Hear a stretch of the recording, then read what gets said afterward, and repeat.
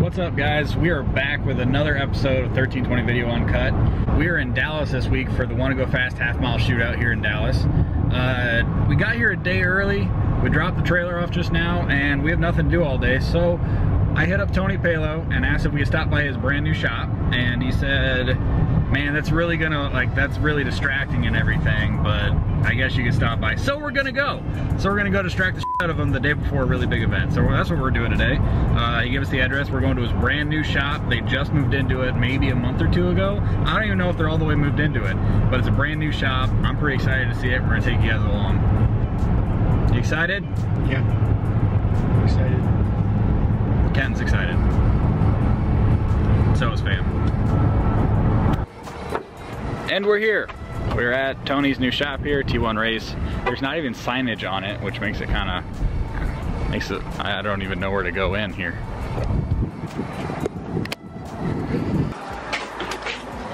Hello? Hello? Oh, there's Brandon. Hey, Brandon. Oh, hey! How's it going? How's it going?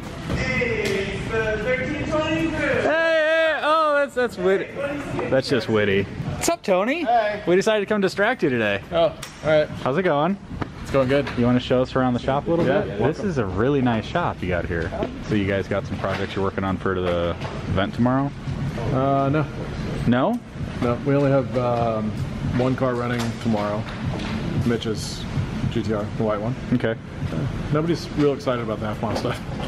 So the streetcar takeover is next weekend, and more of our guys are excited about it. Gotcha. So we're not distracting you that badly today. No, this is just a normal day. This isn't day before a race. This is just normal day. Oh, okay. I don't feel that bad then. Yeah. George's car is undergoing some kind of big renovations. That's the carbon stock location car? Yep.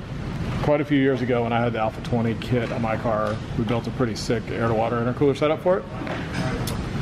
And then we went front mount, and then it didn't work anymore, so it's been sitting on a shelf waiting for somebody to grow up to that level. Mm-hmm. So put that on there, put our drag front bumper on there, doing the turbo inlets feeding from the bumper.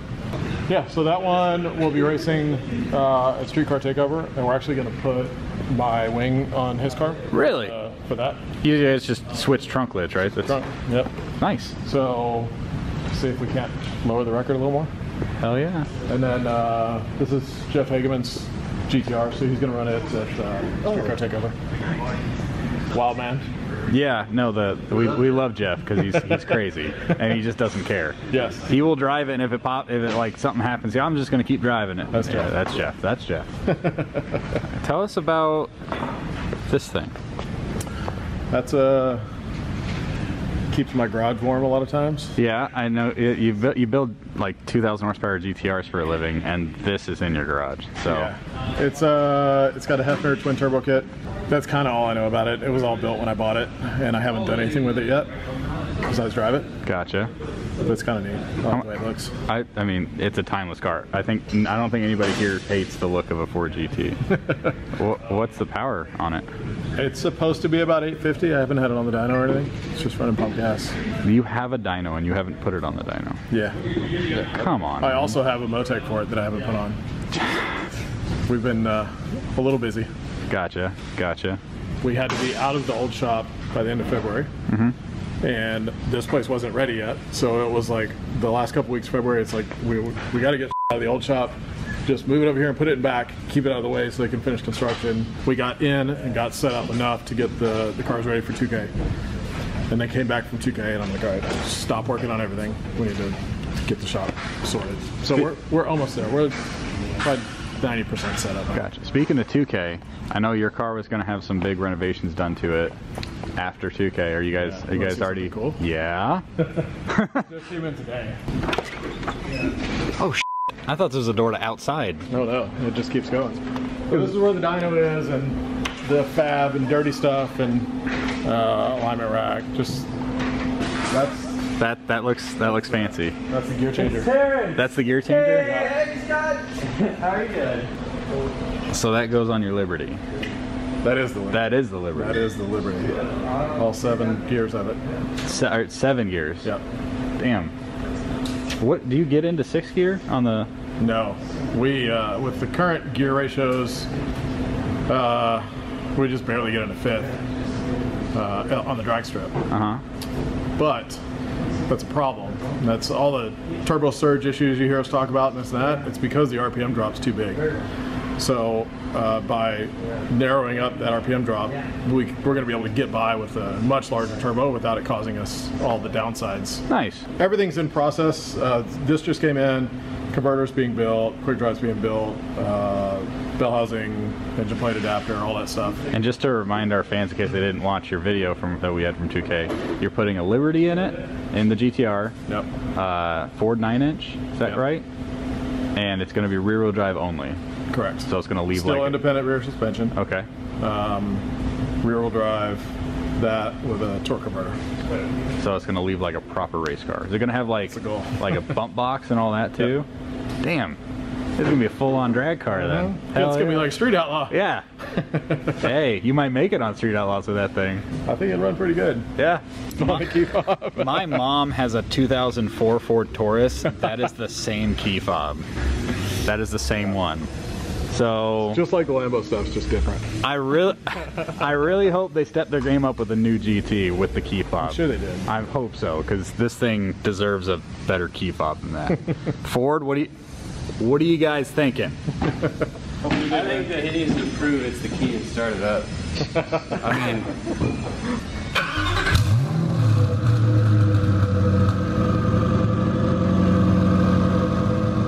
Oh, it smells so good. I wish you could smell that.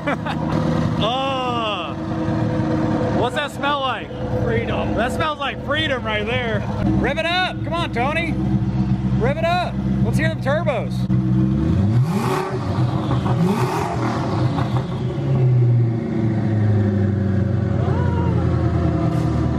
That's awesome. We came to a GTR shop. I think this is probably the lowest horsepower car in the shop, and we're all freaking out about it. And it's not even a GTR. So I've always wanted to ride in one of these. Yeah. I never even sat in one. Do you think we can do that? Let's go for a ride. Yeah. So you gotta, it kind of comes down, and then at the very end it goes straight in. And pull it. Gotta do it again harder. There we go. Sorry. Okay. Ready, press? Yeah, it's recording.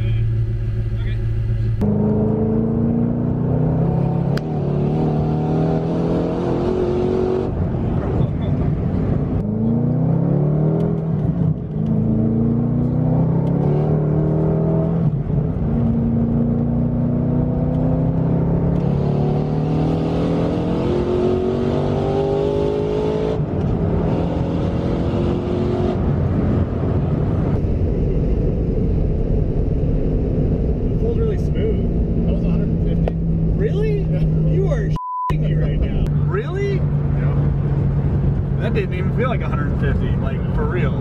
That was barely into 4th gear. That was really smooth. Wow, I'm impressed.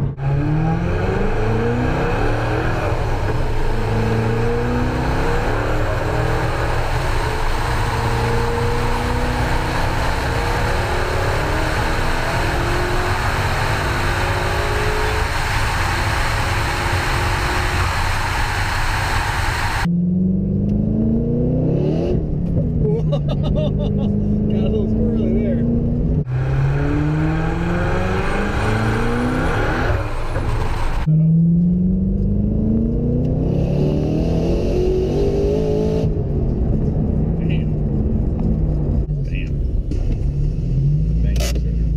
That's been like a I love these cars so much. I've never ridden in one, so thank you very much. That was Cross that one off the list. Yeah, Road and Ford GT. Cross that one off the list. All right, so we just did the math, and in the shop right now, with all the GTRs combined, all the cars, everything, there is 23,000 horsepower in this one building. That's pretty awesome. And 99% of them are GTRs. Then you have the 4GT and there's a 300ZX in the room next door, but 23,000 horsepower in one room is ridiculous. What you doing? Hi, Fred. Hey. I am upgrading George's car. Here we are putting Tony's old Alpha 20 air to water setup on it. And a closed front bumper. And some cool ass intakes. And some other little miscellaneous things underneath here that you won't see. And he's chasing that record. And the record he already has? He has 6s in his mind now, and he still wants to do it. He wants to do location. He wants to do 6 of the stock location? He said 2 days ago on the phone when he called me, he wants to try. He wants to pull everything out, the inside, everything out front of the bumper. Wants to do carbon doors, Lexan windows all the way around, not just like a windshield and back. He wants to do fronts, sides. So this will be like full race car like Tony's car? Yeah. We're gonna probably another wing on the back too, like Tony's, like permanently. He wants to do whatever it takes, and he wants to leave the car preferably with this turbo kit. So let's have to see. That would be crazy. A 6-second stock location car. No car has even come close to that. This is the closest car that's come to that. It is currently, and next weekend Streetcar Takeover, we're going to try and inch a little closer to that. Nice. With these few extra little mods. Probably won't do it. I mean, not by the weight alone's a big killer for this car. Traction limited to it's Ennis, and it's not the greatest track anyway for it. So that's why we're going to put Tony's wing on here. Gotcha. That's what Tony said. Need every little bit he can get on this thing. It was pretty sketchy already at the last event, so I'm going to try and keep this thing planted. So, good luck. Thank you. He's going to be pissed that this isn't carbon, by the way. Because he is a thing for carbon, right? Yeah. As you can see here, that's his old bumper. It's finally time to retire that thing. It's carbon everything. I think he had a hard time letting it go, but you just got to keep going faster. I think he's cool with that. There you go. Well, good luck to you guys. Matt Booty Cam. Is that your bike? Dan, there's a big flashlight. Is that the bike? The bike that I had, so before I got into cars, when I worked at the bike shop, that was the bike that I bought. I was 15 or 16 years old when I bought that. Oh, yeah, you built it, didn't you? Yeah. Did you build it or did you just buy it? Well, I mean, I assembled it. So this is Tony Palo's first build right here. Yep, seat post is broken, but everything else still works. This is Tony Palo's first build right here. Right there. Everybody sees it. There you go. This homeless man snuck up here into the attic and is trying to steal parts.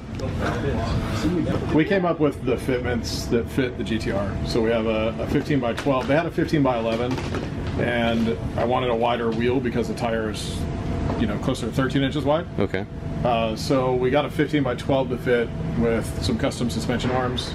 So we do the 15 by 12s, and then the 17-inch front wheel is exclusive to us because we got that fitment all worked out with custom brakes and all that. So we sell all of them. There's 17s, 18s, 15s here. We do whatever you want as far as powder coating and everything. So we just do all the assembly here because it doesn't make sense to buy them assembled and then disassemble them and coat. And yeah. So we just keep all the raw parts in stock and build them as needed. So we offer nice, what we call a drag pack. So it's all the suspension pieces you need, all the brake pieces you need to clear the smaller wheel, just as a complete bolt-on kit. This is your, I'm guessing, parts elevator. It's weight rated to what? 200 pounds. Woody weighs like 140 soaking wet. 160. Oh, I'm sorry. That's still pretty low. Ooh, you're a big boy.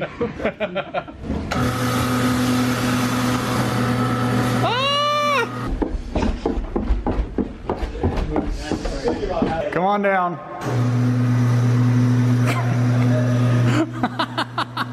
Hey guys! That's awesome. This is the epitome of distracting the guys when they should be working, but we're okay with it. I think Tony is okay with it. So. Okay, so what room is this of the shop? Stewart's. This is Stewart's porn room. This is where we do our glamour shots. Right here's where you put all the injectors and what. I can't even tell, like the camera can't even tell where there's a curve there. That's like right. the wall, there it is. The wall's curved as you can see there. You can't really tell when you're looking at it though. So this office was built out.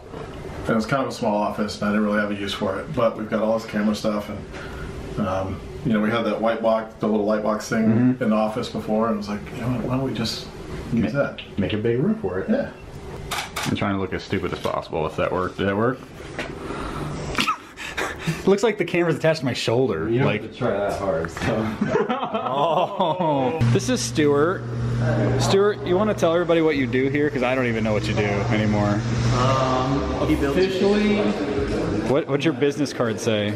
officially, I'm the project manager. Project manager. I handle all the customer bills on GTRs, and then I do all the basic accounting, all the purchasing, all the receiving, customer support, sales, videos, all the media, all the social media. So if a customer is upset, they yell at you. If they're upset with their injectors, I probably won't handle that. One of my team sales guys will, but anything GTR related is myself and Tony. Gotcha. All right, so this is Brandon. He's the engine assembly guy here. Yeah. You build all the engines. That means you built Tony's engine? Yeah, Tony's. That means you Actually, I think this is, I have to look at my list. I think this is the 82nd or 83rd engine that I've put together in the last 2.5 years or something like Really? that. Yeah. Yeah, built quite a few of them. And you built, I'm guessing you built the engine that went in the world record holder right now? Alpha Logics. Yeah, they've got 3 or 4 with us. They've got 2 billet engines and 2 stock casting ones. Those, back when Ecanu, 2 years ago, did all of his, that was really something doing his. So, I love it. Just got my nice little space in here now. Door's got a lock on it so I can keep everybody out. You know what I mean? I got some windows for all the light and stuff. Yeah, this is a nice little setup. Compared to the little, they just threw you in the corner before, and you were building like 2,000 horsepower engines in the corner of the shop. With the shipping department and everything like that. What was really bad was the old shop in Rowlett. The engine room was in front of the dyno space, and it was about as big. Actually, it was smaller than this little space right here. It had like a little window AC unit and stuff like that on it. It was pretty special. Now they spoil you with your own room, so. I know. Yeah, he's really done it up. I'm happy for him though. You know what I mean? Like, dude started out working on Hondas just like, you know, me and everybody else, and just tinkering in his garage, and now he's got this, you know, massive freaking facility. Yeah, this is impressive. This is really freaking cool to see. And so it's really neat. I mean, not even from just like an employee standpoint, being with him for so long, but having followed him as a person, watching him kind of come up to this, it's been pretty cool to be a part of it all. This building also houses Tony's other company, which is Injector Dynamics.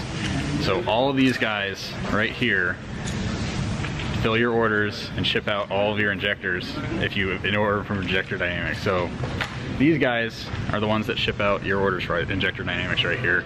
And here's a bunch of injectors.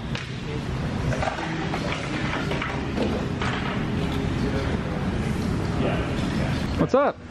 Hey, what's going on, man? How much? You want to explain to our viewers what you're doing over here? So as far as this, so we kind of get like a little description of what we gotta like go through. So, you know, here's like a little small order right here, and then I'll just go through and make the equipment for the application, so that when the customer gets them, they're ready to go. Can you pretty much guess what car it's going to go on, judging by like the specs and stuff that you get? Yeah, so it's funny. So before we started getting these little part numbers right here, they used to be, you know, the different applications. Right. Everything came in as far as like make and model, and so that's what kind of like drained in me, you know. So you're like, oh, this is for a Honda Civic, or this is for a CTSV, or much. This is that's crazy. Yeah, all that stuff pretty much it just burned into me now. That's crazy. Don't do it, Kenton. You just got a new daily. You don't need a GTR. I kind of like a GTR. If anyone wants to buy a Lexus and a CTSV. You just got that. You just got the Lexus, like literally 2 days ago. Holy shit, they're kind of cool though. All-wheel drive, I could drive it in the winter. You were supposed to get one of these before the Corvette. I know, I should have. All right, guys, you ready to go? Ready to get out of here? I don't want to, but... I think we've delayed their progress on whatever projects they're doing enough today. All right, Tony, we're gonna get out of here. Get out of your hair. Thanks for letting us annoy you for the day. Were you being funny when you said get out of my hair? All right, Tony, we'll see you later. See you guys. All right, guys, let's go ahead and do it from us at T1 Race Development. Thank you so much to Tony and the crew for showing us around the shop all day, including the injector dynamic stuff. That was really cool to see. And your new shop is freaking gorgeous. Thank you so much to Tony for taking me out, and that's a bucket list thing for me to ride in a Ford GT. I've never done that before. All the cars I've ridden in, never done that before, so thank you so much to Tony for letting me do that. And yeah, congrats on the new shop. We'll see you guys at the half mile tomorrow, and we'll see you guys in the next video. Alright guys, thanks for watching that video. If you have not checked out our merch store recently, we have over 100 items on there with a bunch of new releases. We're going to have a link in the description below. Also, make sure you go ahead and subscribe, like, comment on this video. We want to hear from you guys. We want to get some feedback. Let us know what you guys think about this behind the scenes stuff, our vlogs, what you guys want to see on here. We want to hear all the comments you guys have. Until then, we'll see you guys in the next video.